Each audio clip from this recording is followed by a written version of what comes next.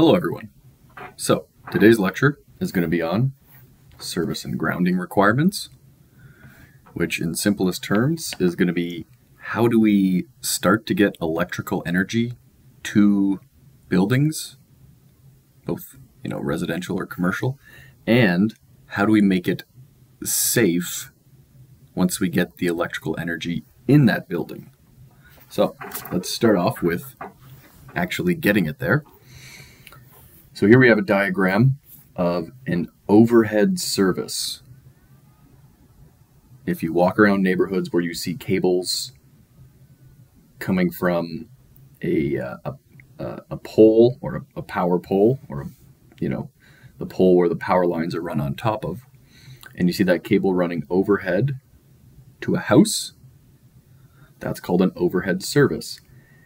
And the point from the high voltage transformer, where they take the high voltage lines, step down the voltage to what we use in houses, and then that step down voltage, usually 120, 240, goes on these overhead conductors to the house.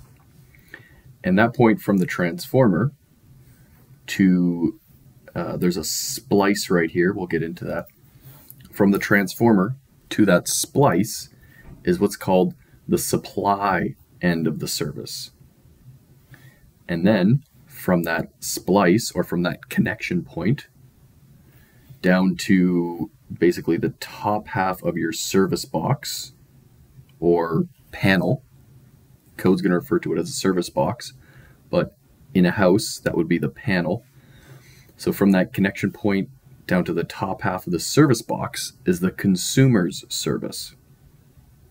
So everything that comes on this cable down through the meter, which is going to count the electrical energy that's used, and then that energy from there down to what is used in this house is what this consumer is going to pay for. The other type of service that we're going to talk about would be an underground. So I'm going to draw the idea of that in red here. But same idea, we're going to go from, hopefully that shows up, we're going to go from that transformer to probably a meter outside here. It's not a very good meter. And then that meter is going to go to the service box. So that's sort of, I know that red doesn't show up very well, but that's the two ways that we get the service to the building, either overhead or underground. So in section 0, where your definitions are, the code book defines consumers and supply. And what you'll see is for consumers, which was from the service box up to that point of connection, all that portion of the consumer's installation from the service box or its equivalent up to and including the point at which connection is made to the supply service. So that makes sense. We have cables coming up, they get connected there. The reason this is called supply, or at least one of the reasons it's called supply, is because if we look at the definition, any one set of conductors run by a supply authority from its mains to a consumer's service. So if this was an overhead service, what happens is, let's say, for example, NMAX or Fortis, whoever the supply authority is, they run this overhead cable. We leave them enough wire to splice right here, but the supply authority is actually the one that runs this overhead cable most of the time. From that splice, they do that splice, and then they get a bucket truck and they string it across here, and then they connect it to the transformer. If you're doing an underground, or in my experience, doing an underground, you're going to run that cable in a trench or some kind of way of getting it under the ground, under the earth, and you're going to leave enough at the base of that pole for the supply authority to come, put the cable up the pole, and connect it at the transformer. So, wanted to point out those definitions in your code book. Now back to the, or still on the overhead service, I should say. We have two types of overhead service here. Both these cables coming from the house are run overhead of people that could be walking below or cars driving by, over to the pole, and then to the transformer. This picture on the left is just a service raceway.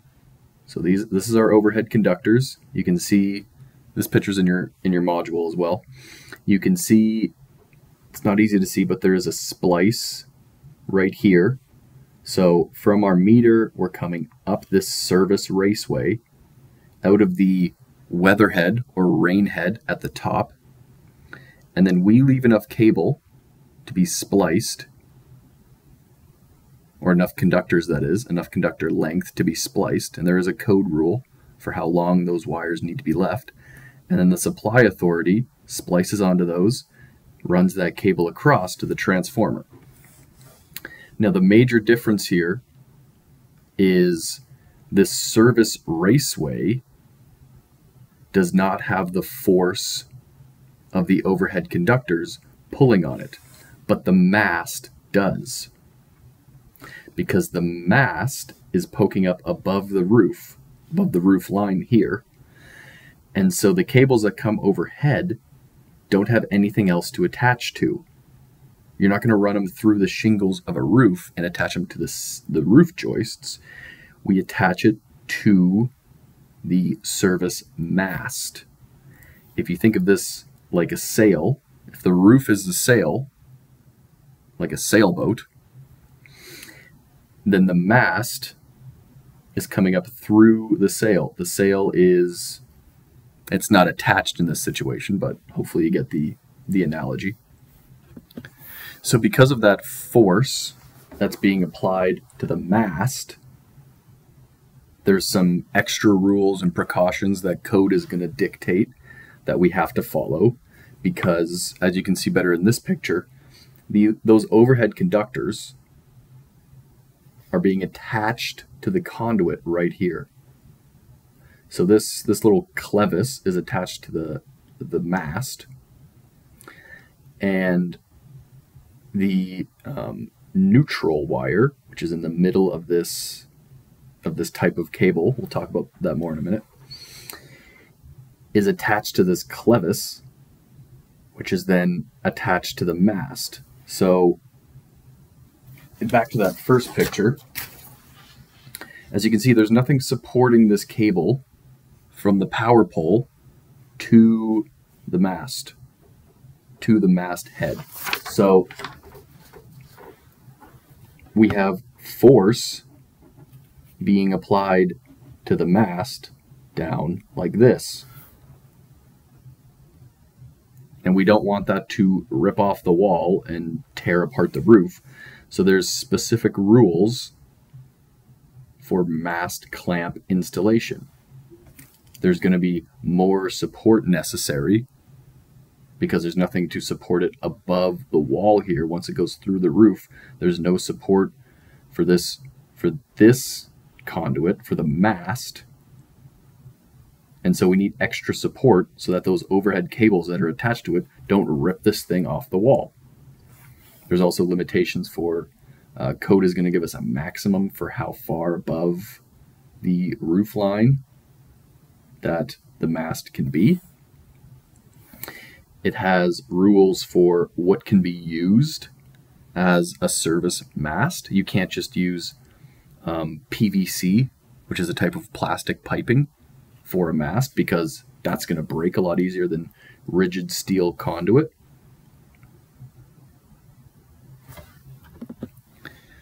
We also have mast clamps, not just straps, not just strapping to keep the raceway up.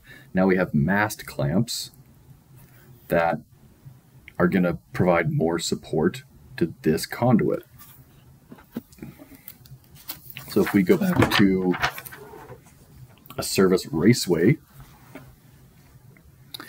we just have regular strapping all the way up to the weatherhead, but the overhead cable or triplex cable, which has a bare neutral in the middle, and then it has two conductors, two live conductors. But that whole cable is now attached to the structure. It's now attached to the house, because this raceway, which you can see is below the roof line, the raceway is attached to the house. The cable is attached to the house. So this cable is not applying force to this service raceway. Now, these pictures in your module do a great job of pointing to the necessary rules for each part of a service. The service comes from the transformer, and so that means from the transformer until we get it to the panel, there is not protection on these cables. What I mean is there's not a fuse or overcurrent. So we have to be extra cautious, or extra conscious maybe, of how people can access these service cables, how people can access the supply to the buildings. So it has to be so far away from a window, because we don't want people, if we got, little Timmy reaching out the window, we don't want him to be able to grab on these cables and pull on them. If he was on the ground down here, it's going to be pretty difficult for him to access these cables, because they're in a raceway, they're in conduit, they're protected. But close to a window, we don't want someone coming out and hanging off these, or leaning out the window and climbing down the raceway, because these straps that support the raceway are only meant to support the raceway. They're not meant to hold extra weight. So let's look at that other way of bringing a service to a house. Now, you may have seen just a transformer on a pad. I believe your module calls this a neighborhood transformer. It's just a transformer on the ground. You might see one of those big green boxes as well, just sitting in neighborhoods. And so what we have is similar to the transformer on the pole, but now this one is on a pad on the ground. And so each house that this transformer feeds is going to bring its service conductors from that transformer underground and over to the house. And that's typically done with this type of cable. It doesn't have to be. There's other type of cables that meet the requirements of being an underground, or being used for an underground service. But this is USB 90, and so we have, we might call line 1, which could be our red or black wire. We might note that with some tape. Then we have line 2, and then this stranded wire, right, all these strands that are wrapped around these two conductors, is going to end up being our neutral. You're basically going to take those strands, twist them together so it becomes, all the strands make up one conductor. And you'll notice as well that they're bare. It's just bare copper wires. And when you twist all those together and terminate it at the meter base first, that's going to act as our neutral. And that will also be a bare neutral, which, if you remember from, I believe I touched on in the last lecture, when a bare neutral is allowed. So here we are, we're in section 6. Just jump back to the beginning here. So section 6 is services and service equipment. Services, and everything to do with the service, is important enough to have its own section of the code book. And just to sort of extra define the scope here, or at least define it in my mind. 750 volts or less is what electricians work on. Everything in excess of 750 volts is what linemen work on. Now, if you're in this course, I'm assuming you're an electrician, but the code book does not differentiate. It doesn't really care. It's dealing with installation of electrical equipment and electrical things and electrical conductors, so on and so forth. And so it does differentiate, but it doesn't say who needs to use this code book. But 750 volts or less, that's what electricians are going to deal with. So keeping in mind that bare neutral that I was just talking about, if we go to 6308,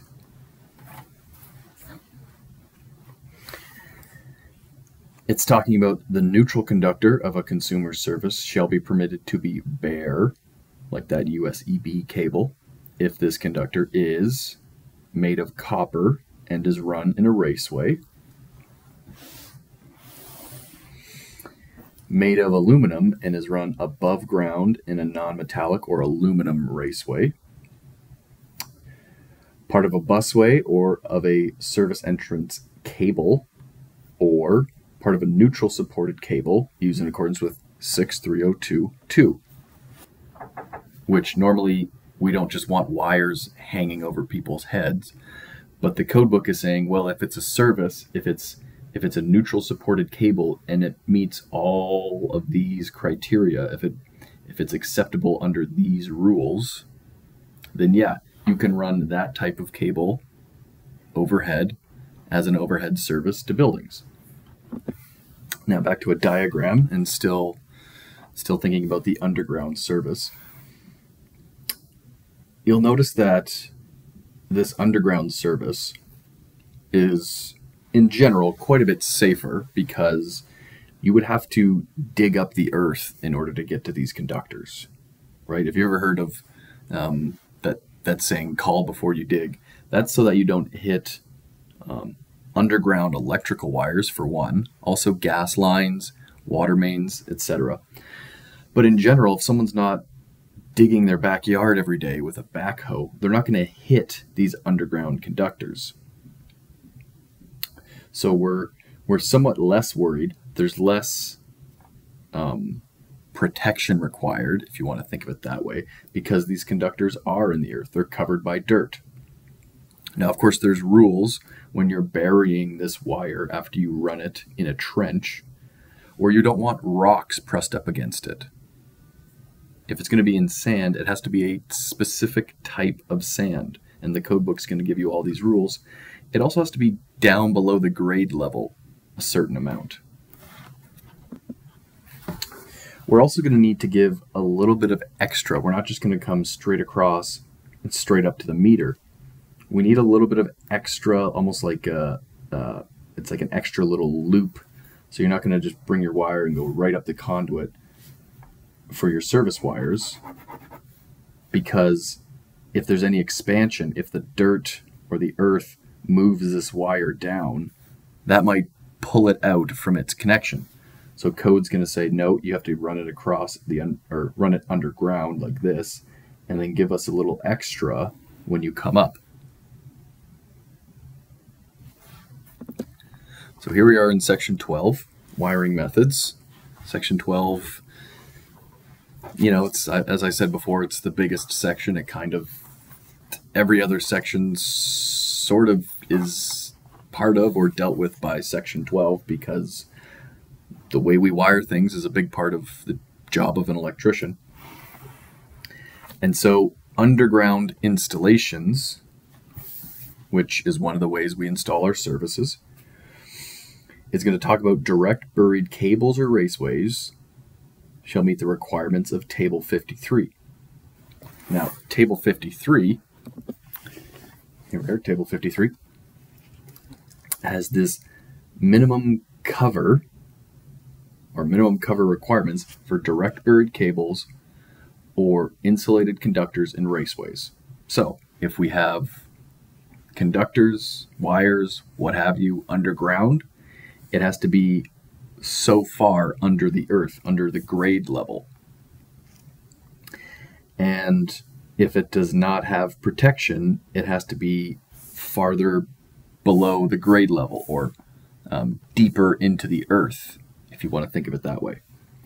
Now, if you see my book or table 53 in my book, I have a line across here because it gives you 3 wiring methods: cable not having a metal sheath or armor, which would be that USB cable; cable having a metal sheath or armor, or raceway. But if it has a metal sheath or armor, or if it's in a raceway, it's going to be the same distance under the earth. So I draw a line to say there's basically 2 methods of installation, or 2 types of wiring methods. So we have 750 or less. That's what electricians are dealing with. That's what we're installing. If it's a higher voltage, it has to be farther below the earth. And according to this table, once it gets above 750 volts, they don't care the wiring method. It has to be either 750 millimeters or a full meter, which is what 1,000 millimeters is, under the earth, under grade level, and it even notes, to the top surface of the conductor or cable. So it's not to the middle of it, it's to the top of the conductor, cable, raceway, and the finished grade. So if we go back to 12012, 12012 gives us the table to start with, and then it also gives us some reductions we can do, which we can reduce by 150 millimeters, where mechanical protection is placed in the trench over the underground installation. And then it gives us rules for what that mechanical protection has to be. It shall consist of, it has to be flat, and it has to be wide enough to extend 50 millimeters beyond the cable or raceway. So what that means is, if, we'll get that picture back, if you use one of those approved protections from Subrule 3, and you put that protection between the wire and the finished grade, that protection has to extend, if we think of this as our cable, draw a crude thing here, and this thing I'm drawing, if we think of it as our protection, then from here to here shall be 50 millimeters, and from here to here shall be 50 millimeters. Right? It has to extend, it has to cover more than the cable. You can't have it just as wide as the cable. And if you do that, you shall be permitted. You're allowed to go ahead and, those are ways to read shall be permitted to be reduced by 150 millimeters. And so what that means is, if you put that mechanical protection in, you can take these values from, not that one, from table 53, and you can subtract these by 150 millimeters, depending how you wired it, depending the voltage on it. So that's sort of the, I just want to touch on the how far you have to bury underground cables. One more note on this table, you'll notice that 450 millimeters is the as shallow as you can go. So if you put mechanical protection, which would reduce this by 150 millimeters, these numbers could be 300 millimeters with mechanical protection. So as shallow as you can go would be 300 millimeters with underground installations. That's what that means.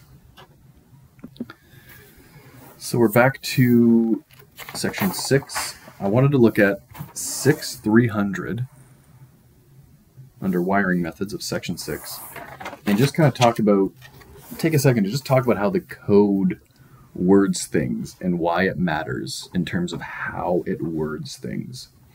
So 6300 subrule 2 has these 3 items, A, B, and C.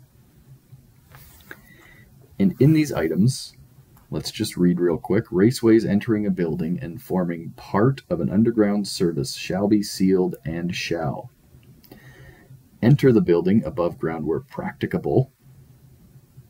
So you have to be above ground if you can.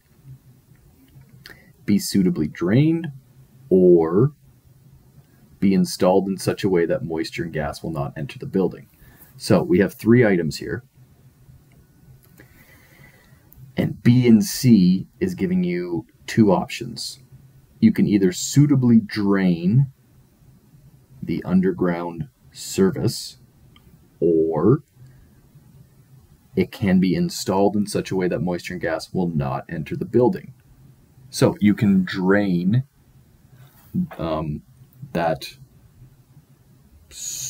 underground service, however it comes into a building, or you can seal it or make it so that things can't, moisture and gas can't come into the building, because once you put that service into the building, you've now created a hole, and you've created a hole underground, and underground has water, strange gases that get stuck. But you can do this, you can do B or you can do C. But first off, A, which is enter the building above ground. So first you have to do A. First you have to go above the ground when you can. But if not, you have to do this or you have to do this. So that's about services. I wanted to point that one out, but I wanted to just kind of do a little reading the code book lesson while we're at it. Now, another sort of, this is just for code class, you may come across rules that mention unless there is a deviation allowed in accordance with rule 2030. So let's jump back to, and that's our general rules section, 2030 is a rule that in the field you may be able to get a deviation or postponement from an inspector or some kind of authority. But in code class, we don't have deviations or postponements. Okay, so if you ever see that and think, yeah, but what if, no, you don't get a deviation or postponement. It's, okay, so I wanted to point that out in case anyone tried asking about that. So we're trucking along now. We got our services installed. Now we have our meter installed outside, and we came into our panel. This meter is probably outside, and it better be readily accessible to the supply authority.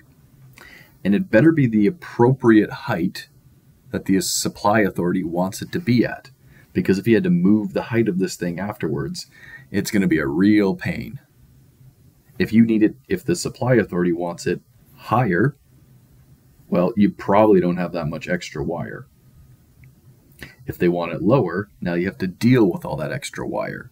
So there are Alberta variations in the stand data for the height they want the meter at. It's usually about 1,500 to 1,800 millimeters. The code book doesn't dictate exactly the height of the meter. It kind of allows who's ever using the code book or the supply authority in the area to dictate that. But just know that it has to be readily accessible and at an appropriate height that the supply authority wants it at. And you'll see this perforated or dotted line here. And so after the main service disconnect, now we're on the load side of the panel. So if you remember from that first image, and if not, here it is. The service is from the transformer to the service box, right? And we have one half that's the consumers, the other half is a supply. Now where it ends is in this service box, which is after the breaker. If you're in our lab class, you can kind of look at the main breaker in case you haven't seen one before. And after the main breaker, you'll see that this top half has a different cover than the bottom half of the panel. And the bottom half is going out to all our loads in the building, wherever it is, maybe a house. This would be the inside of, let's say it's a house. And the main service disconnect, I mean, it has service in the name, it's meant to turn on everything that's connected to this panel or turn off. So supply side is where our service conductors come in and get terminated to the main breaker, and then the load side is everything after that. So we're back in section 6 in your code book, and there's some rules, or there's a rule, to where you can put the service equipment, such as your meters, your breaker panel, or your fuse box maybe. And I hate to break it to you, but no, you can't put the panel in a coal bin. Sorry, can't be in a closet, can't be in a bathroom, and you can't put it in stairways. You can't have it in a hot room, and you can't have it in a room that doesn't have clearance less than 2 meters. Now, if you see in your code book, I'm assuming this is their first time with the code book in the 2021 code book. If you see this delta symbol, that means between the two code books there was a change. So this item that the delta symbol is beside, and then they have the delta symbol up here to say this rule has changed, and then they have the specific area it's changed. If it wasn't beside this item, they might be saying the whole rule has changed. Maybe it's a new rule. So this symbol is saying there's been a change, and what they've added is an item that says you can't have your consumer's service equipment located below the flood elevation. So in 2013, Alberta had some bad floods. Most panels were in the basements, and so if an area has determined that the flood elevation level is below ground or below grade, if they're assuming that a basement will flood, you can't put your panel in the basement then. That's not a good idea. That's not very safe, and that causes a lot of extra work. So if an area says our flood elevation is here, if the flood elevation is the main floor of a house or higher, I don't know why it would be, but wherever they say that flood elevation level is, you cannot put your panels in the basement anymore. You can't put your service equipment below that flood elevation.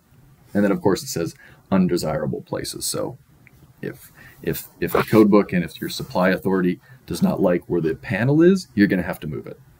That's the deal. And then we have subrule 2, which is, I'm not going to read all the rules to you, but you can go through the module, and the module points out sort of the highlights. Once again, what's in the module is what you are ultimately tested on. So I'm just trying to supplement and better explain, what the module is talking about. Anyway, notwithstanding where subject to unauthorized operation, the service disconnecting means, which at the panel in your house, this main breaker is your service disconnecting means. You don't want just anyone able to turn off someone else's power. So you can put it in a separate building, room, or enclosure if your panel is in your house, which has locks on the outside. Hopefully they work. And inside your house, in the laundry room or the mechanical room is where your panel is. Well, that would not be subject to unauthorized operation, assuming someone doesn't break in. So that's what subrule 2 is talking about. Now, one rule that sometimes trips people up, if you're not getting tripped up by it, I wouldn't worry about it. But 6.402 methods of installing meter loops. It talks about metering equipment. So this right here would be metering equipment. So we're going to look at 6402, and we're going to talk about cold sequence and hot sequence metering. So subrule 2, metering equipment shall be connected on the load side of the service box. The load side of the service box. Well, does that make this picture completely incorrect? Because this metering equipment, it looks to be on the supply side. This is our service box, and our service conductors, maybe they're coming in, maybe they're coming in from the bottom, in from the top, who knows. Or overhead or underground, I should say. Obviously, it's coming from the bottom. But this meter is on the supply side. Why? Why is that allowed?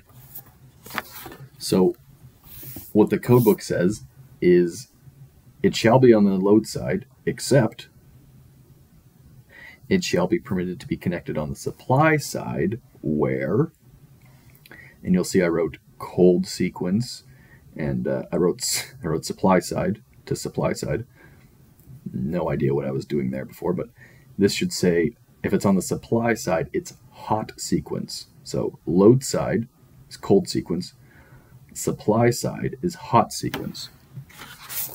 And what I mean by that is this would be what we would call, not an official term, but in the trade we call it hot sequence metering.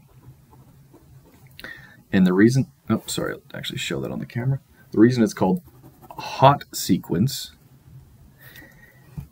is if you were to take the meter out of this meter socket, this top half, if you're, and usually it's the case that your service conductors are terminated on the top half of your meter, and then the bottom half, those conductors will come out to your panel. This top half, once you pull the meter out, would still be live. This top half is coming through this would be the service raceway, and it's going out to the transformer on the pole. And so this bottom half is dead, but this top half is alive. So that's why it's called hot sequence metering. And the reason we're allowed to have it on the load side of the service box is because for your house, we're going to meet these criteria, as we'll see. So, except it shall be permitted to be connected on the supply side where no live parts or wiring are exposed. So, not really a, I mean, I don't want to say duh, but yeah, duh. We don't have stuff exposed unless someone starts messing with it. So sure, check. No live parts or wiring are exposed. The supply is AC, and the voltage does not exceed 300 volts between conductors. So at the panel at your house, you have line 1 and line 2. Each one is 120 volts. Pardon me, 120 volts. So between them, we get 240. And that's as much as you can see in your house panel.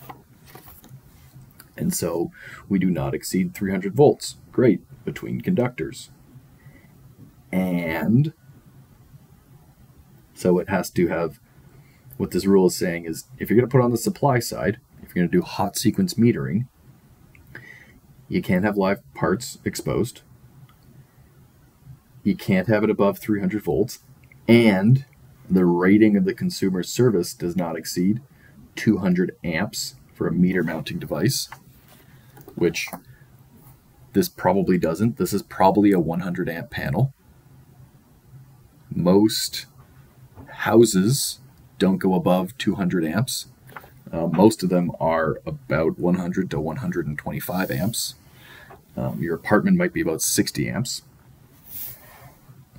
And then we can keep going. We can say, well, 300, it says 320 amps for a meter mounting device equipped with a bypass means. Sure. Or 600 amps for a transformer rated meter mounting device located outdoors. Sure. And so that's how we do hot sequence metering. Cold sequence metering, if you've ever been in a commercial electrical room, cold sequence is going to be on the load side. And what that means is, let's say you have a transformer somewhere, and you're going to bring your service conductors into let's say it's a big high-rise with, windows forever. I'm not going to draw those windows. But your service comes in, and if it's cold sequence metering, it's going to come into a disconnect. It won't come into the meter first like we have in our house, like we have with a hot sequence meter. And then from there, it's going to go to our meter, so it can count all the usage. And then it's going to go to maybe our distribution panel, or just one main panel for the place. So what that means is, if someone goes to your house and pulls the meter, your house doesn't have any power. And that's what happens when you basically don't pay your bill, is someone is going to come and pull your meter because the supply authority is saying, hey, we don't give electrical energy away for free, so you don't get any anymore. Whereas in a commercial building, this room is probably, let's make it a room, I guess, it's probably behind a locked door where only authorized people are allowed to enter. So if an authorized person is going to turn off the power to the building, they either plan to do that or are going to lose their job for doing that without planning to do that. So this is what's called, this is our panel, cold sequence metering, because I can turn that disconnect off and this whole meter is dead. It's not live anymore. It's not hot.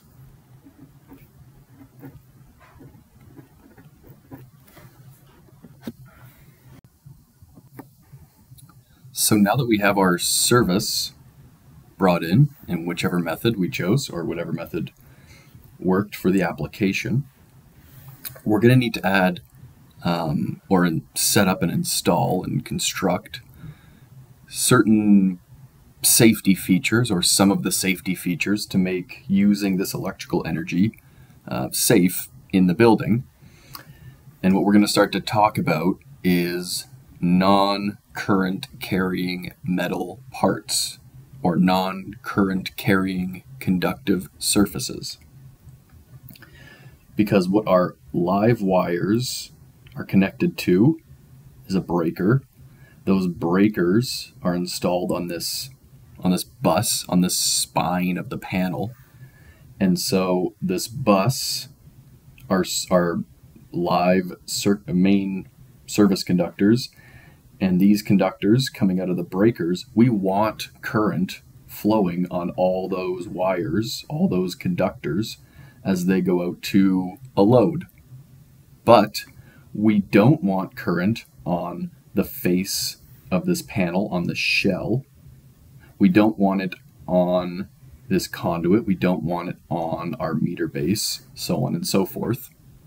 So to make sure that doesn't happen, we're going to start to use bonding and grounding.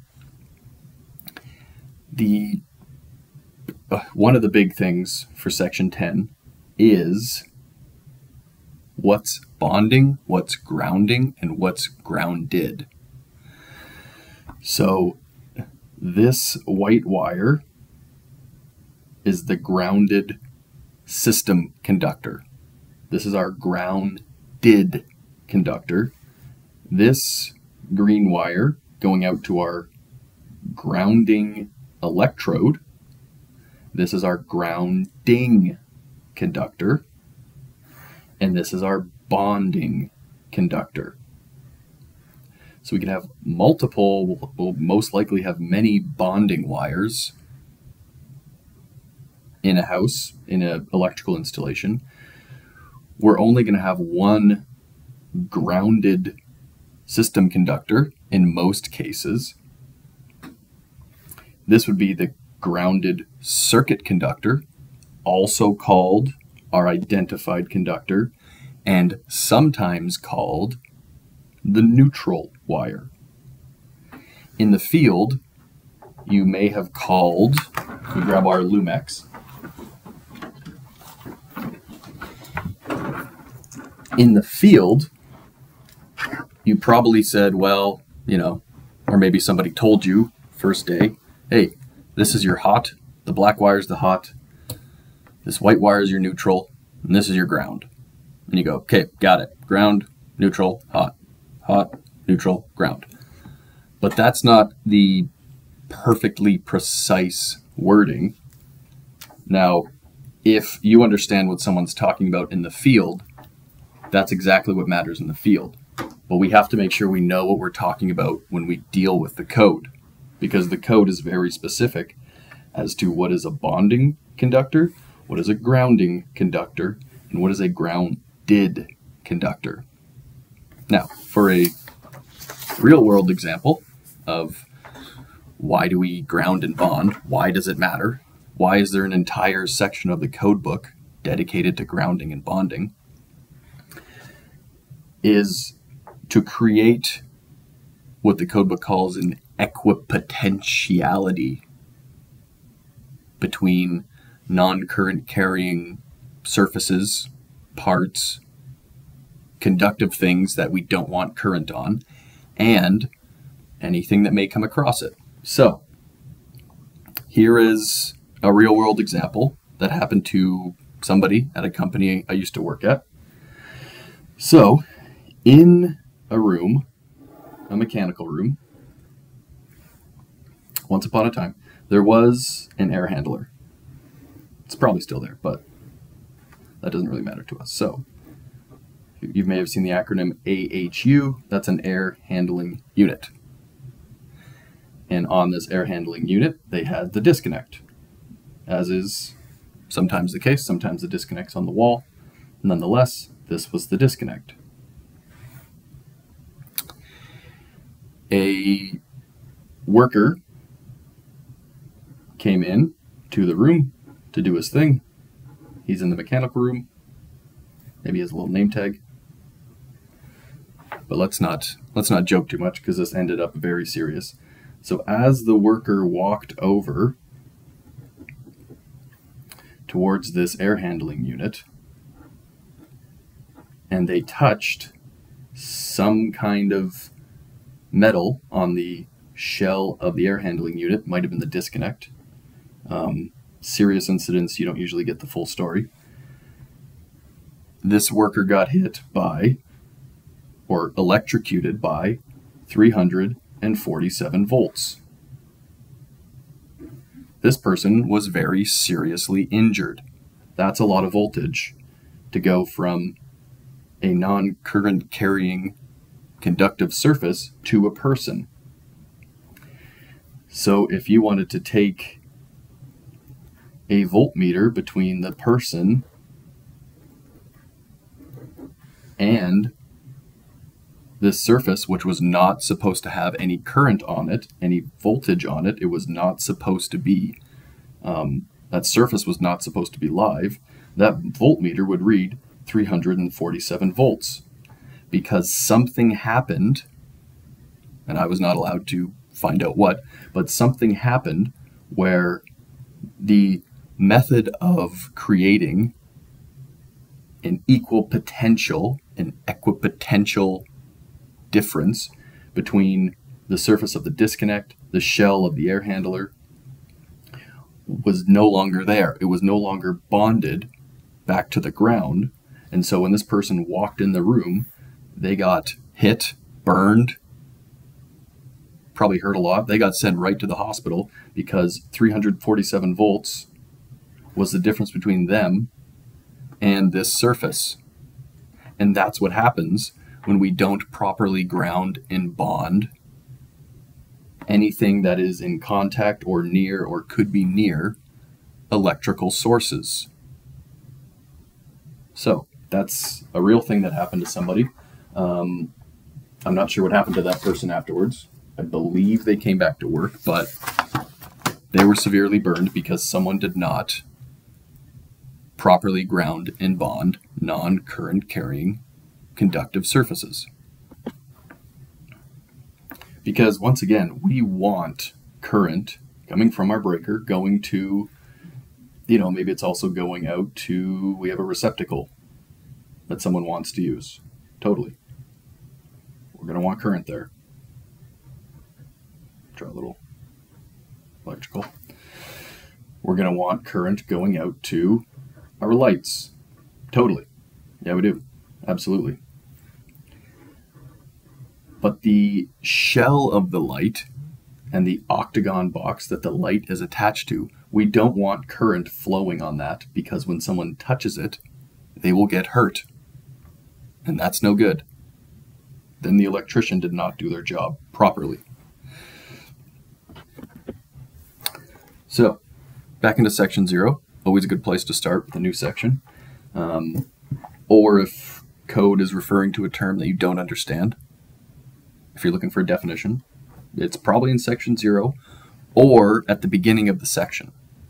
Those are the two places that code has definitions. So, the bonding conductor.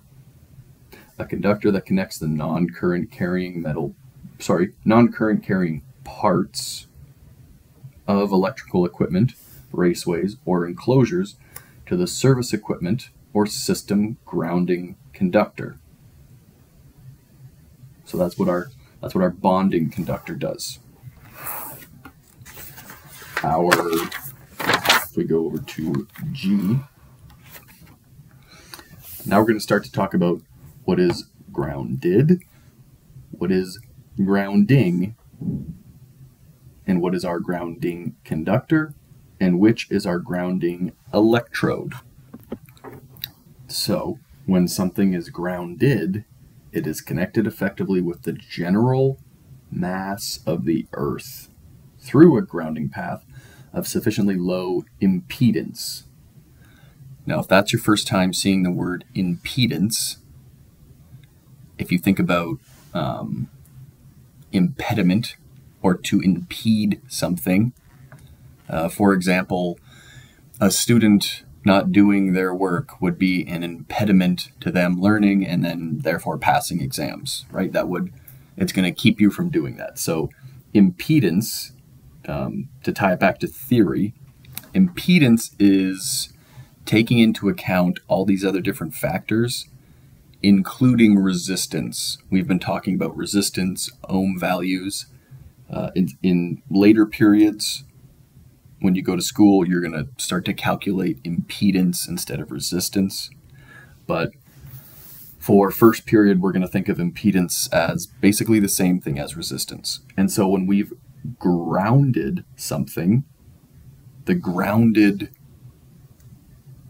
stuff, everything that's grounded, needs to have a low impedance path. It needs to easily let the current go to the mass of the earth, or the dirt, right? The top layer of the earth's crust. We're all, probably most of us are standing or situated pretty close to the top of the earth's crust. So when it's grounded, it's connected with the general mass of the earth.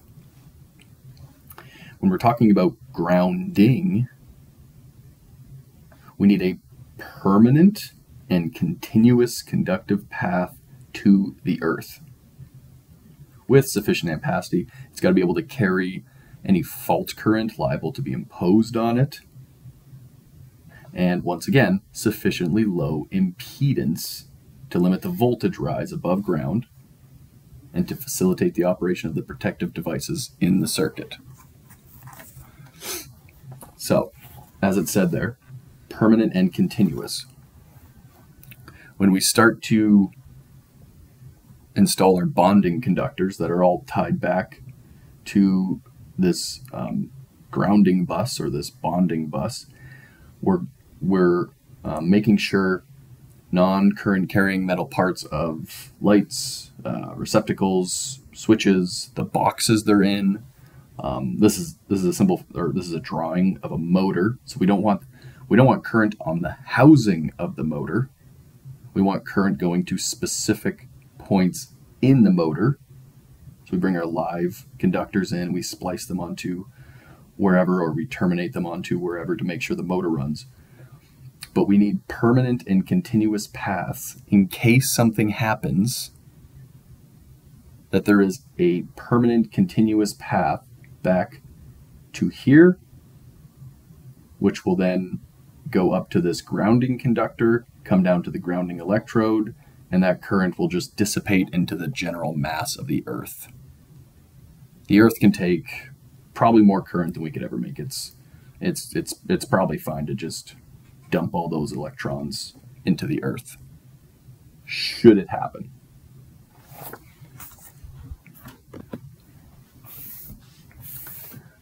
So, grounded, grounding. Now the grounding conductor is the conductor used to connect service equipment or system to the grounding electrode.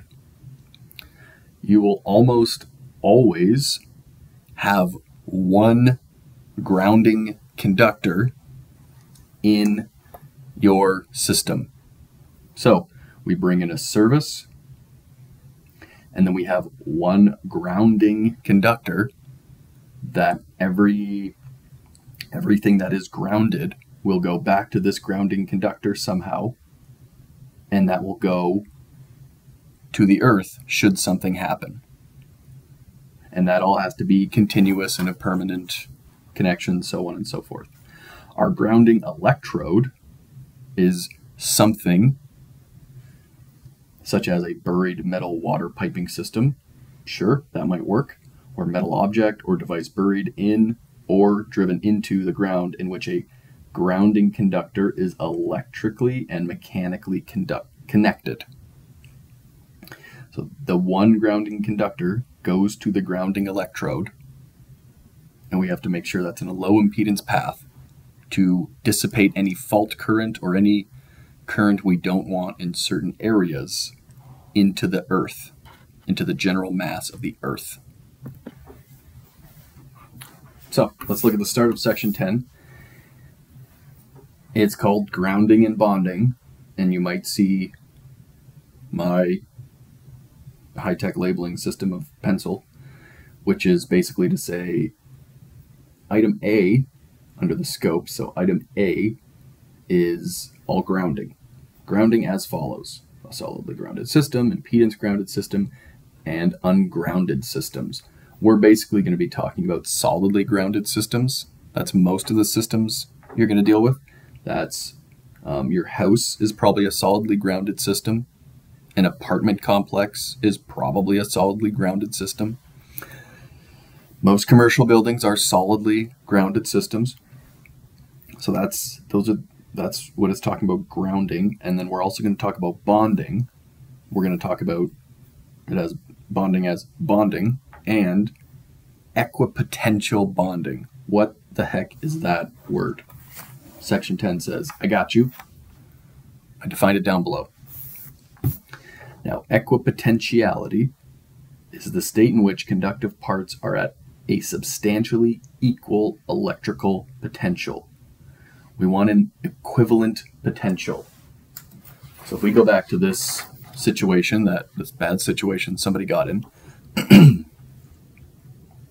you may have heard me say too many times in the course so far, or in the other lectures, that voltage is a potential difference. There is a difference of potential energy. And so what happens when things are not bonded and you have non-current carrying parts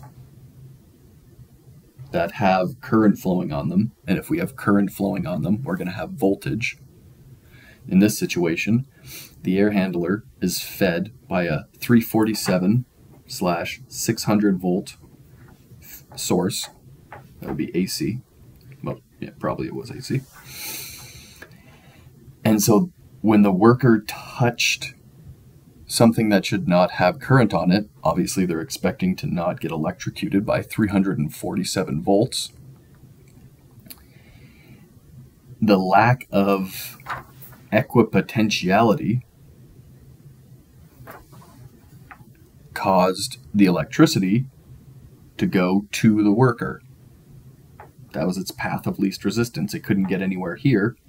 It didn't have the system wasn't grounded, so it didn't have a path back to the earth. So it said, hey, I'll just take this guy. And so that the difference between the worker and this surface was 347 volts. We want it to be, obviously that's bad, we want it to be 0. Right? We want the worker to be basically 0 volts, and when they touch something that shouldn't have current on it, that should also be 0 volts. And so that's what it's talking about when it says equipotentiality. Okay? And then the grounded conductor in an electrical system, the conductor that is intentionally grounded. More on that in a second, but the grounded conductor, you're going to see in a picture, the grounded conductor, we intentionally ground our white wires at one point. So if we go back to this diagram for a moment, you may hear about an ungrounded conductor, which would be our live wire.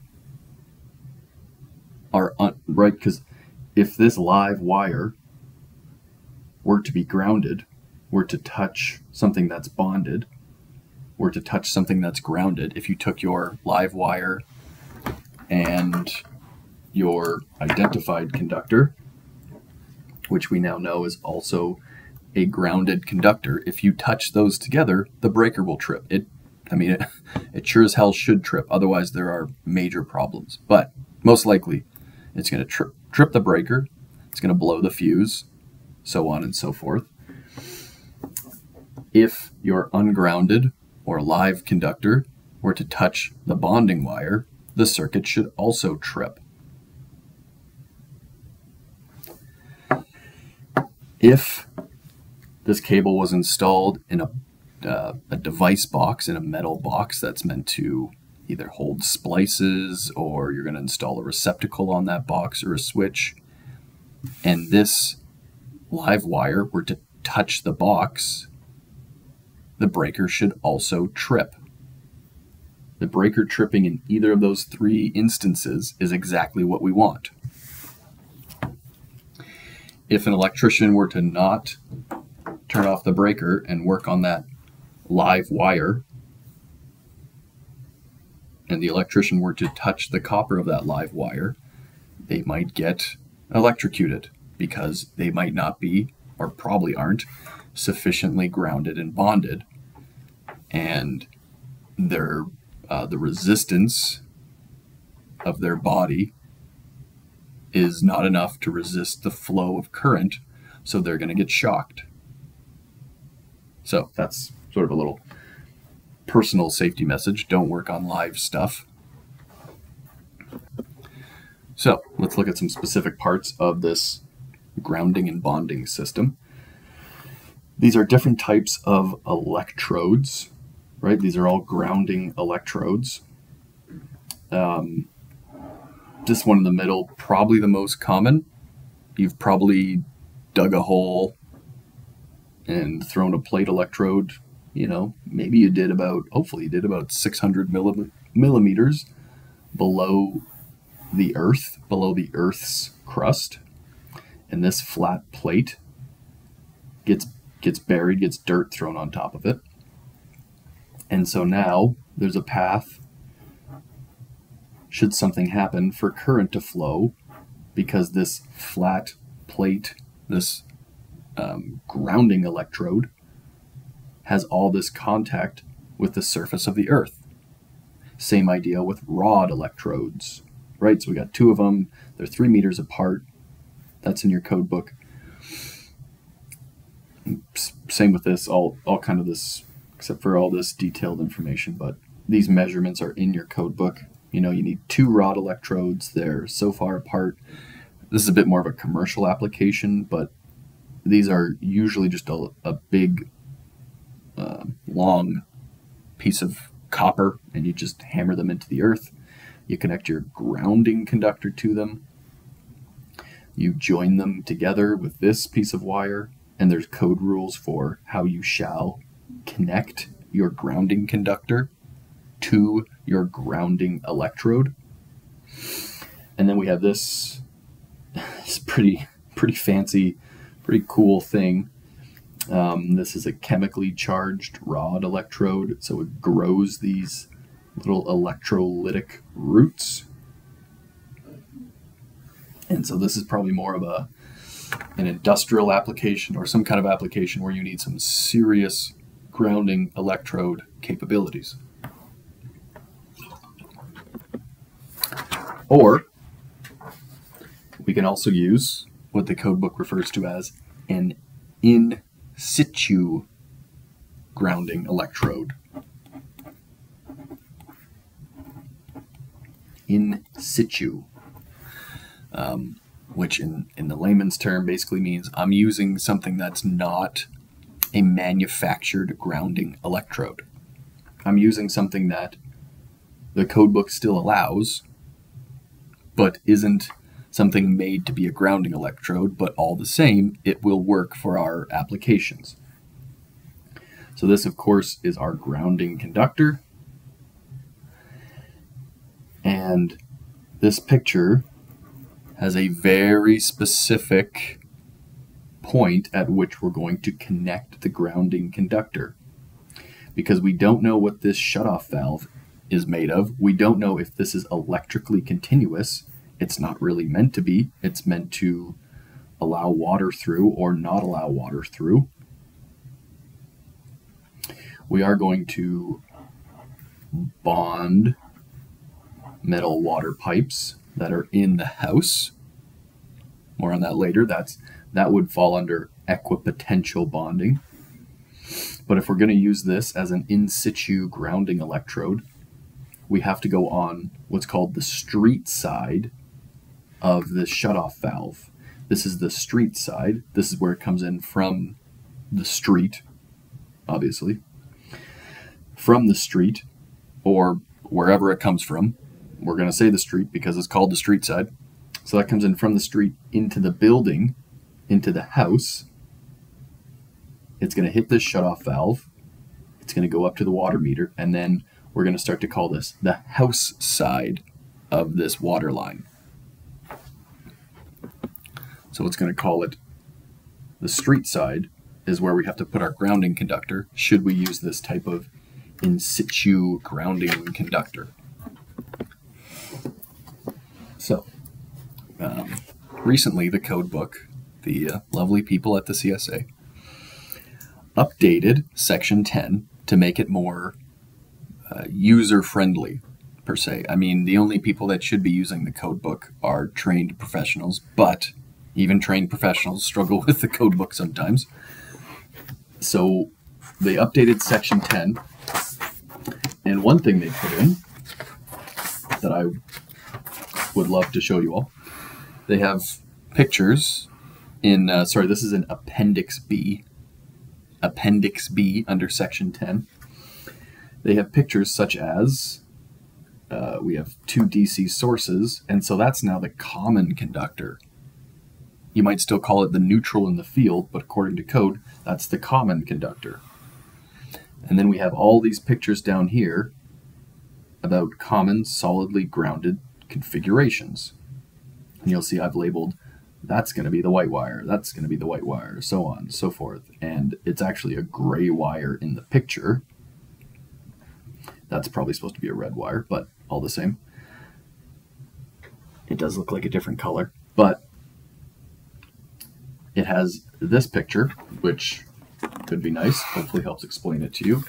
And then probably the most beautiful pictures, my favorite. It has this picture of a consumer's service, but it's grounded at the meter mounting device.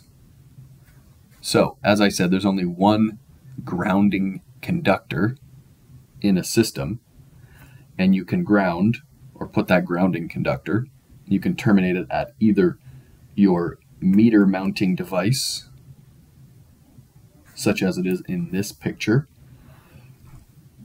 at which point you're going to take your white wire to the neutral bus, and since that white wire is the grounded system conductor, intentionally grounded at one point, you're going to have it connected at this one point, intentionally grounded, because our grounding conductor is coming up to this neutral bus, this neutral bar right here. And then we're going to run all our, we're going to have a bonding conductor go from the meter into the house panel so that everything else can be bonded to it, and so that it has a permanent, continuous, low impedance path, so on and so forth, all the way back. And then we go up here and we go through this grounding conductor, and then we're hitting the earth, which our grounding electrode is connected to. There's another picture, equally as beautiful, perhaps a more common way of installing grounding conductors or grounding electrodes, which is, sorry, keep moving that on you, consumer service grounded at the service box. And this is on page, excuse me, page 566. So the difference between the last picture and this picture is now our neutral bus is isolated from this box. So it says right there, isolated neutral bus. We still have our bonding bus. We still have to bond this meter mounting device, our meter base. And so we do that. There's a bonding bus, and we run a bonding wire over to this bonding bus. And then this bonding bus is connected here, as we see, which has the grounding conductor coming down to the grounding electrode. But now we're in the panel. And so our neutral bus is still connected only at one point, but now it's connected to the grounding conductor.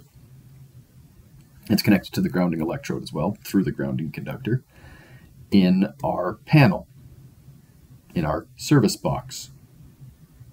So I wanted to point out those in Appendix B. They're very good pictures that have great descriptions. Great descriptions.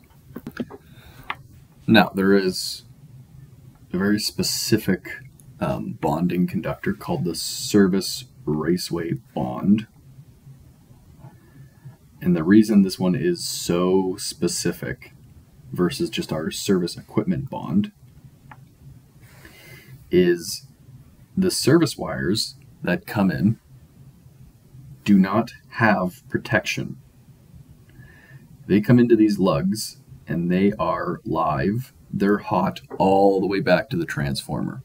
So if something were to happen where the service conductors get a little nick in the insulation and they touched this raceway, we have to make sure any current that starts to flow on this raceway, these are little current arrows like it's in theory, we need to make sure that current has somewhere to go so that if someone's walking by, they do not get electrocuted from the service raceway, because that's a lot of electrical energy that could potentially be on there. So we have a service raceway bond. It gets connected to this grounding bus, which is then, then we have a continuous, permanent, low impedance path through our grounding conductor back to whatever we're using as a grounding electrode. Now, to size that service raceway bonding conductor, as well as pretty much all bonding conductors, we have Table 16, which Rule 10.616 will direct us to. But I wanted to point this one out because it has these two categories up top that can get confusing in their wording.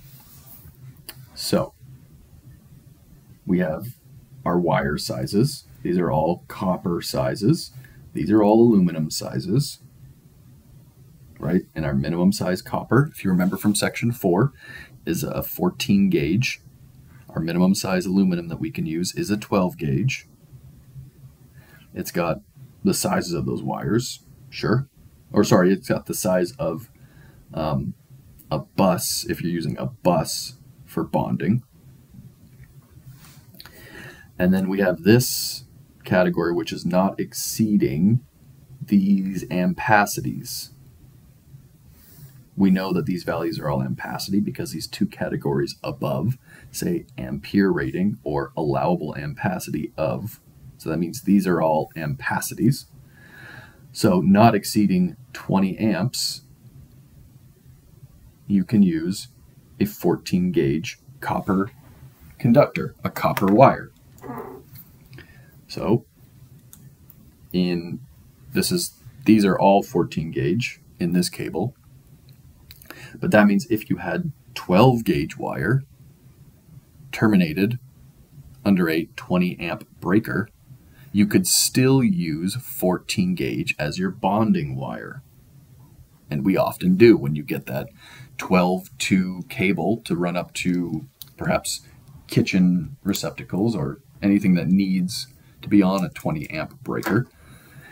That cable comes assembled most of the time with a 14 gauge bond, because that's all it needs to be. When we get up to 30 amps, it needs to be a 12 gauge bond. Okay, but this cable, this 14 gauge Lumex, the live wire is going to go to an overcurrent device. An overcurrent device is simply either a breaker or a fuse. Something that if it goes above the current, if there's a fault current, or when we trip the breaker, that breaker has gone over its current that it allows. And we'll get into sizing overcurrents in another module. So I say all that because there's two categories, as I mentioned. One is for the ampere rating or setting of overcurrent device protecting conductors, equipment, etc. This other category is the allowable ampacity of the largest ungrounded conductor or group of conductors. You'll see at the top here I say all bonds except volt drop and service raceway bonding conductor. Because your service raceway bonding conductor does not have an overcurrent device as far as we are concerned.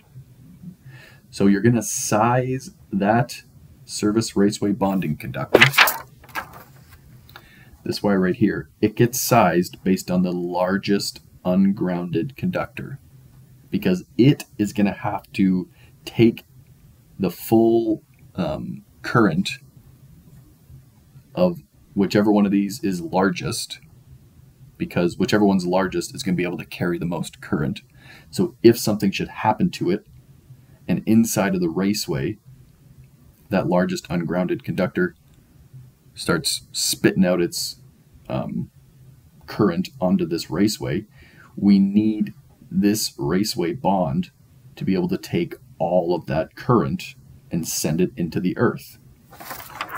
So when we're using table 16 to size our service raceway bonding conductor, we're going to use the allowable ampacity of the largest ungrounded conductor. So just to drive that point home, if for a service we sized a 1/0 good for 90 degrees Celsius, at 90 degrees Celsius it's good for 170 amps, that's what we size our service raceway bonding conductor to. So we've sized it, it's a 1/0, good for 170 amps. So we go back to table 16, we think, what does my service raceway bonding conductor need to be?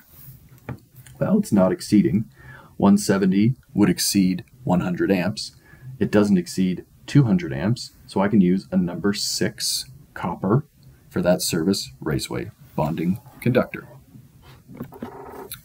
Now, let's just explore section 10 a little bit.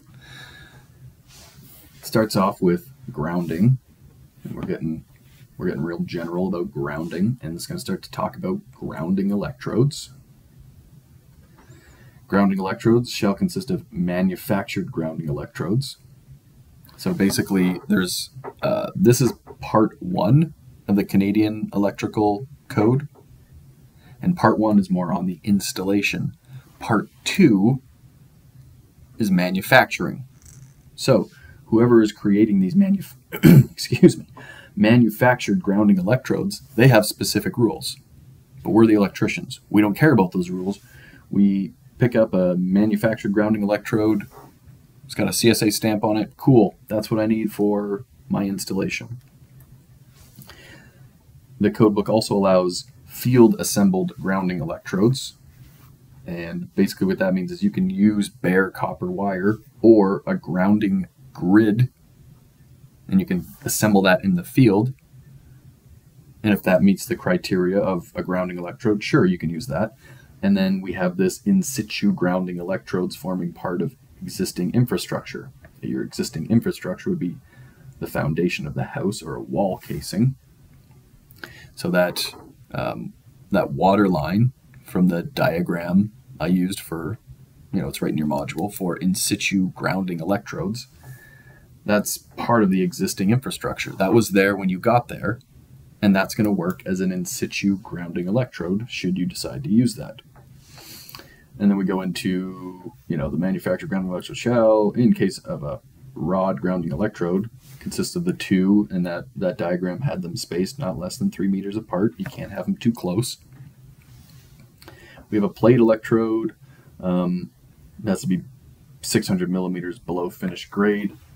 And if I can go back to that diagram and mention something that I came across in my time. There is, I believe it's in the stand data. It shouldn't really have to be, but some people, when they're putting in this plate electrode, and they're putting the panel in the basement, so the finished grade was here outside the house. And let's say, for example, from here to the bottom of the basement was 500 millimeters. So they went, cool, I only have to go 100 millimeters more, and then I can put my plate electrode there. And so in the stand data, they basically said, no, you have to go 600 millimeters below the finished grade. This is now your finished grade if you're putting that plate electrode under the basement. You can't just kick 100 millimeters of dirt and drop a plate electrode and just squirrely run your grounding conductor over. This is now your finished grade. So I just wanted to clarify that in case anyone is putting plate electrodes under the basement floor. You have to go 600 millimeters below your finished grade. Okay.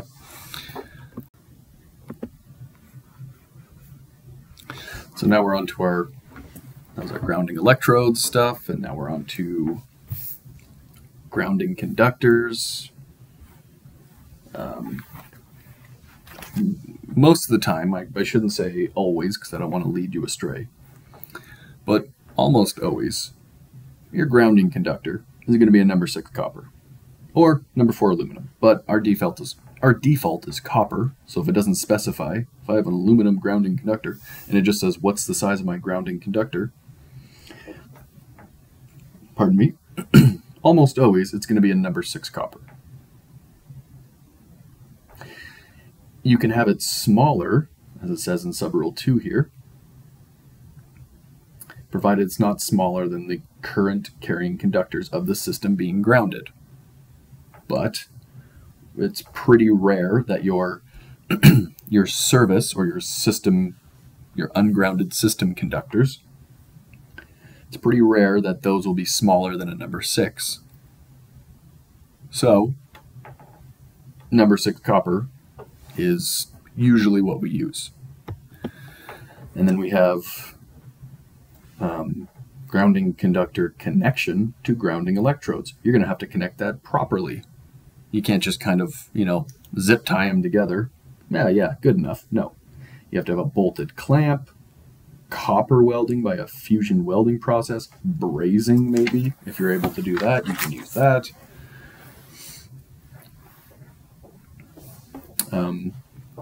Silver solder, other equally substantial means. And where practicable, sorry code book, it's supposed to be practicable, I guess, the connection to a grounding electrode shall be accessible. Now, when you're putting a plate electrode 600 millimeters below the earth, well, that's not really practicable to be able to get access to that. So that's why it adds that practicable, because it's allowing for the, you're not going to want to dig up every plate electrode you bury for a house. Now 10206 is going to start to bring up, this term, extra low voltage. Extra low voltage. Well, what exactly does that mean?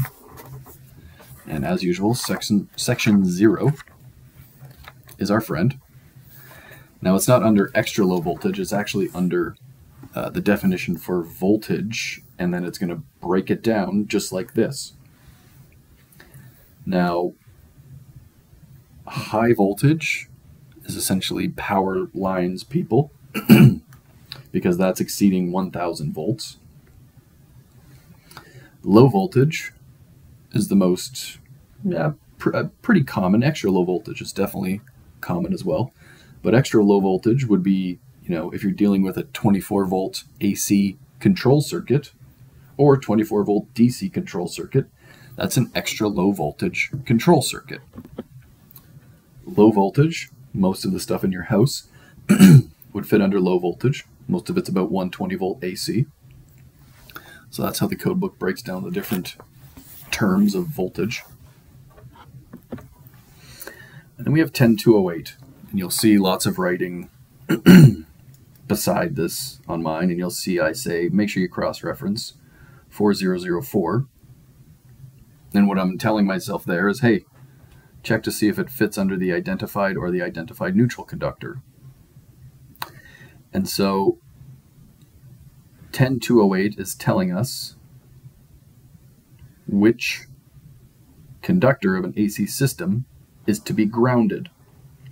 And so your house is a 120, 240 volt 3-wire.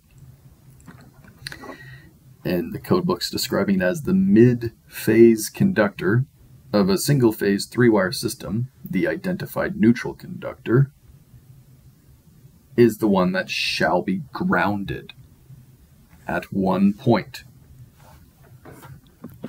How do I know that? Well, 10210 tells us that the grounded conductor, which we know what the grounded conductor is because it says conductor of an AC system to be grounded, which for your house is the identified neutral. It shall be, so the grounded conductor of a solidly grounded system, which would be your house, supplied by the supply authority. Sure, yeah, they're giving us the power. Shall be connected to a grounding conductor at one point only at the consumer's service. And so the meter and the panel are both parts of the service. So at either your meter or your panel, only once though, your grounded conductor shall be connected to the grounding conductor.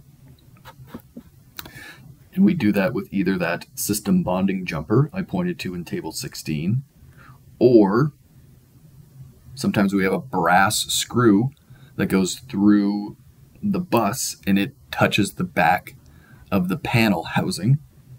So those are the two ways we call that equipment bonding terminal. Sometimes it's like a strap as well, but either way we're gonna do either or.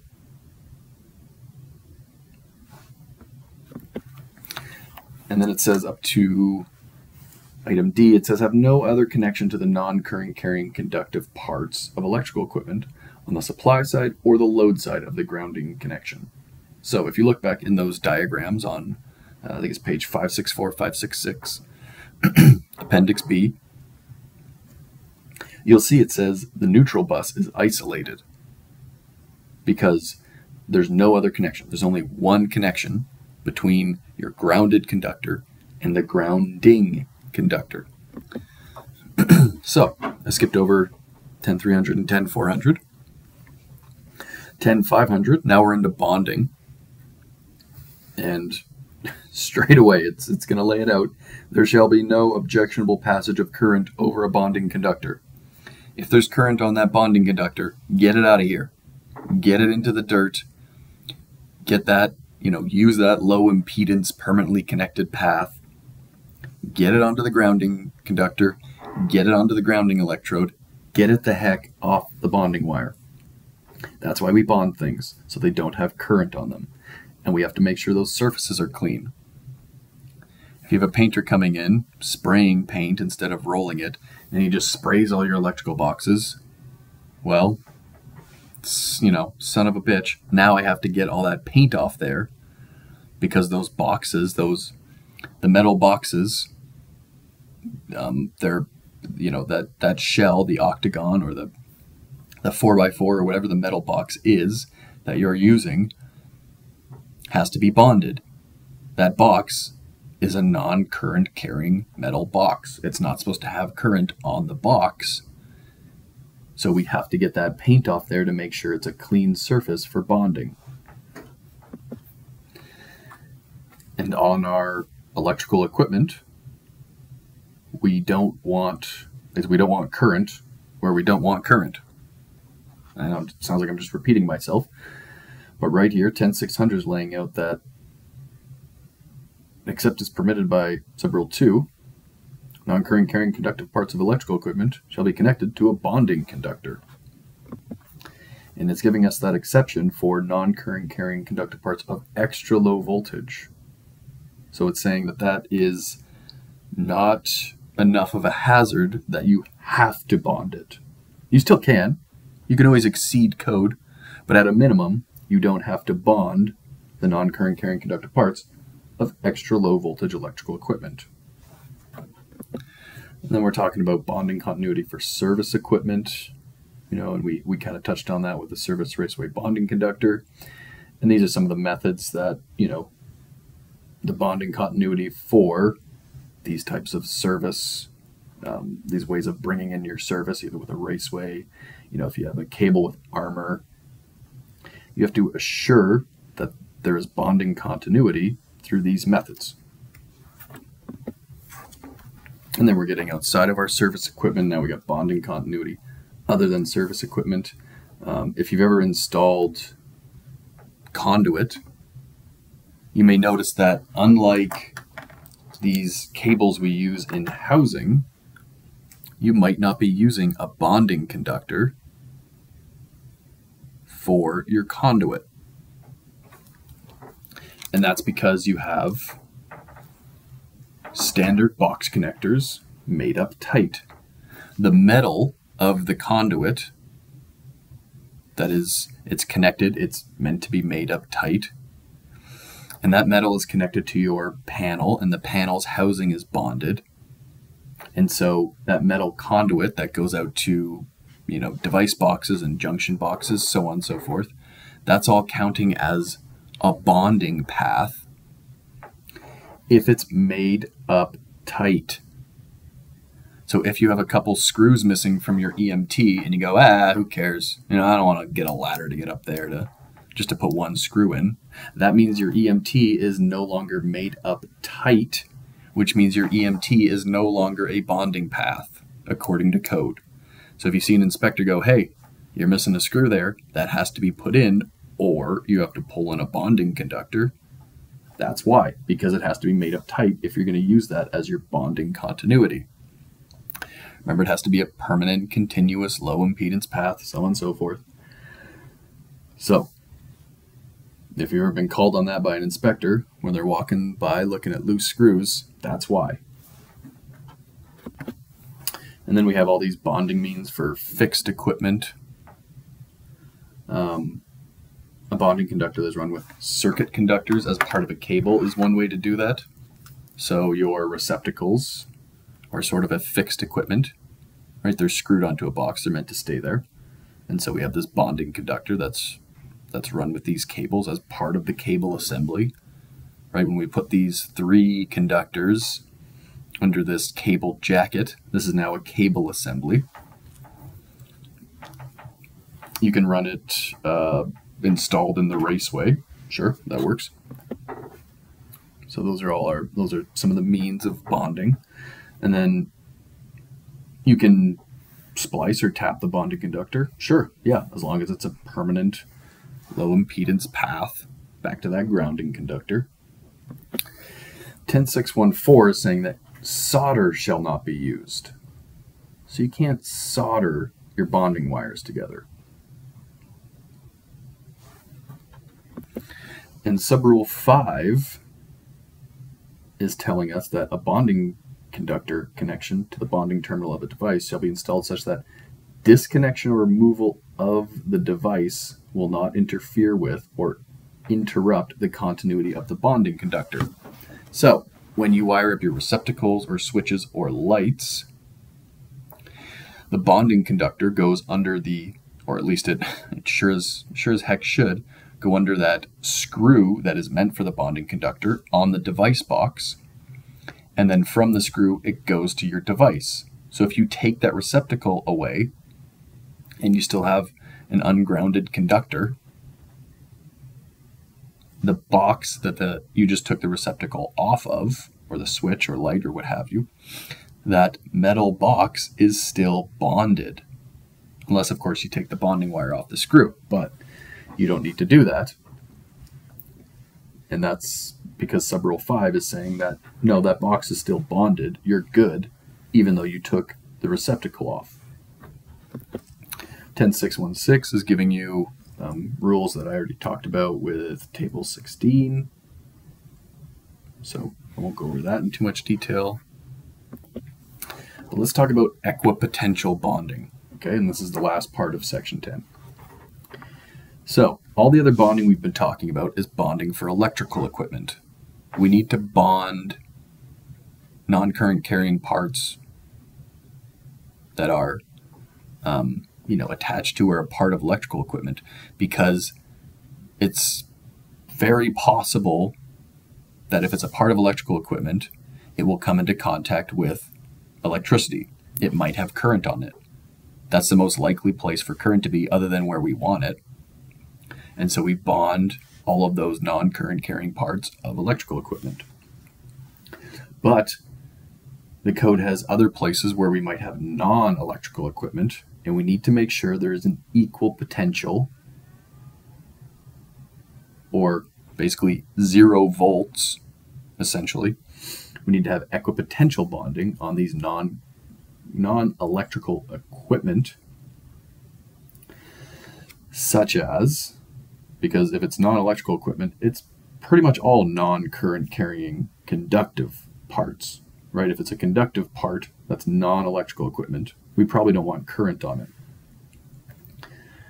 And 2 really important ones are the metal water piping systems of a building supplied with electrical power.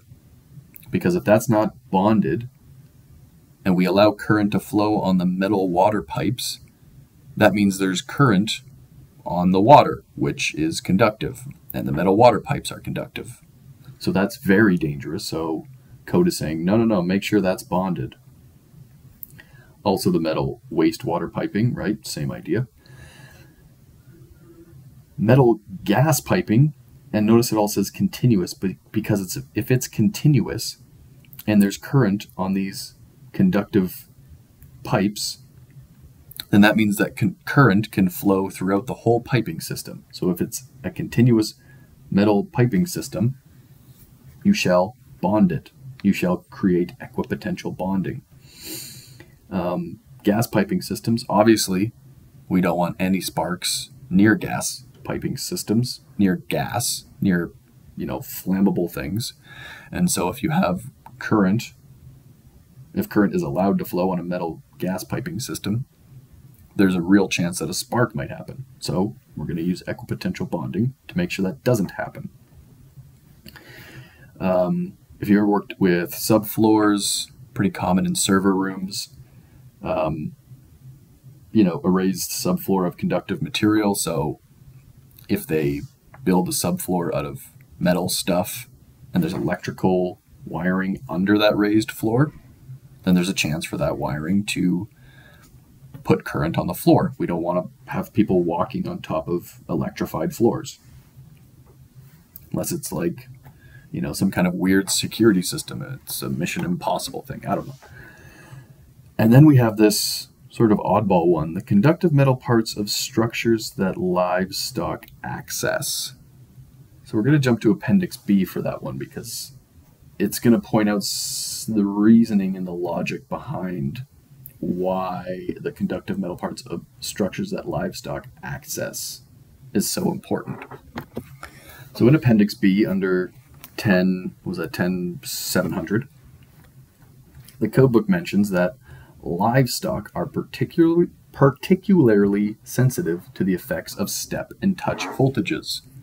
Now, if you've ever worked, if you grew up on a farm or you've ever worked on any kind of agricultural area, you probably already know that electric fencing works really well to keep livestock in, because once they get shocked, they usually don't go back to that fence, right? So it keeps the livestock in the areas where we want them. But if you have, for example, a metal feed trough or a metal water trough or some kind of metal thing that you want them to go to, you want them to eat and drink water, and they get shocked by that, they're not going to go back.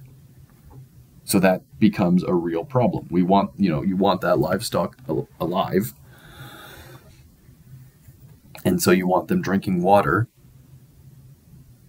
and so you don't want them getting shocked. So that's why the Appendix B is pointing out that they're particularly sensitive to step and touch voltages. And so we have to do equipotential bonding to make sure the conductive metal parts don't shock the livestock. A strange, or might seem strange, that 10.702 is talking about where installed in structural members, conductors for equipotential bonding shall be installed in the same manner as non-metallic sheathed cable, except that they do not require bushed holes where run through metal studs. So let's think about this for a second.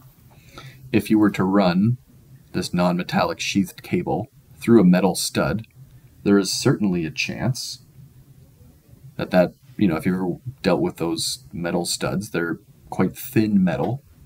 It's very easy to cut. It's easy to cut yourselves or the jacket of this non-metallic sheathed cable. If you're running BX through metal studs, well, that metal's not going to cut through the metal armor of BX.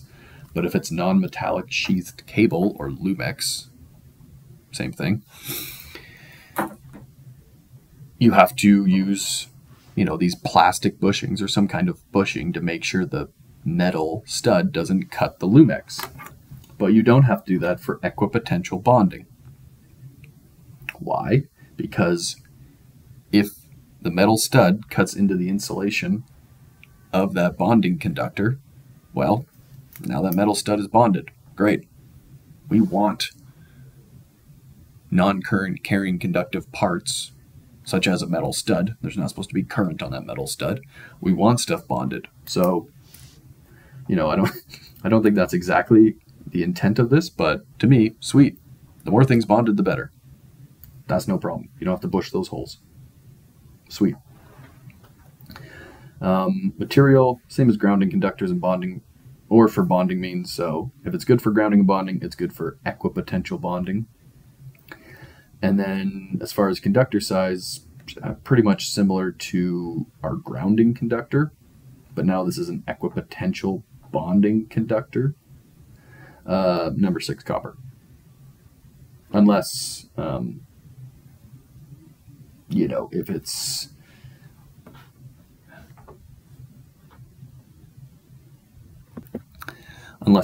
mechanically protected, then you can go down to a number 10 copper. So that's services and grounding and bonding. And that's it.